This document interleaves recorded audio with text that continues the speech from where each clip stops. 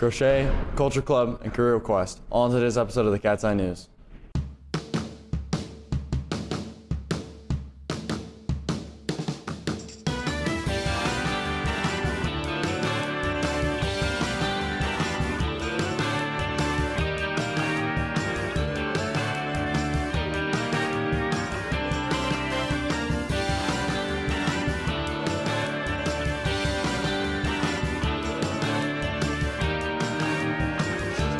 I'm Mr. Letard, and you're watching the Cat's Eye News. Hey Novi, this Thursday, December 7th, our crochet interest group will be having their second meeting right after school. You can head on down to room 160 and follow them on Instagram for more information. Make sure to be there, Novi. It's a very relaxing activity. Farewell, Cats. Emily here to tell you that Culture Club is meeting Friday, December the 8th at 2:50 in room 182 to learn about Greece.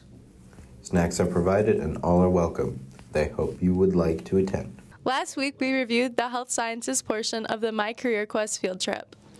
Today, we're going to be showing you the engineering side of My Career Quest. Boats, cars, and so much more. We've got it all, and let's go explore. Is this yours? Yeah. I'm just letting the convention use it for advertisement purposes. I'm getting a good cut out of it. It's just good business, you know? Are you serious? Serious. So what is this for? I'm actually really curious about this. Yep, so I'm Daryl with Mercury Marine. This is our joystick simulator. So here we're kind of showcasing our V8 engine. So we got a 300 V8 engine tied to our electric steering actuators. And then here we have a display where you can turn the engines left and right with our steering. So if we take our joystick, you see our propellers are moving. So this thing behind me says career readiness. On like a scale of 1 to 10, how career ready do you guys feel so far being at this event? I feel about it like a 9, I would say. So it's been helpful? Oh yes, definitely. It's giving me an avenue into a lot of different things that I didn't even know existed. The stuff that they had there, like the claw machines, the virtual stuff, I appreciated it. What's this contraption behind us? This contraption is a collaborative robot, otherwise known as a copot. So what does it do? It can do anything that your arm can do. So think about all the tasks that you can accomplish with your arm. The robot arm can do all those same things, but faster and more accurate. It doesn't get tired either, does it? Not at all. So we've all been here for the last couple hours. On the count of 3, you're all gonna say the coolest thing you've seen here, like all at once, out loud as you can. Good? Yeah. Ready? 3, 2, 1. The boat! And there you have it, Novi. Next week will be the construction portion of the Career Quest. We'll see you later, Novi, and stay fresh.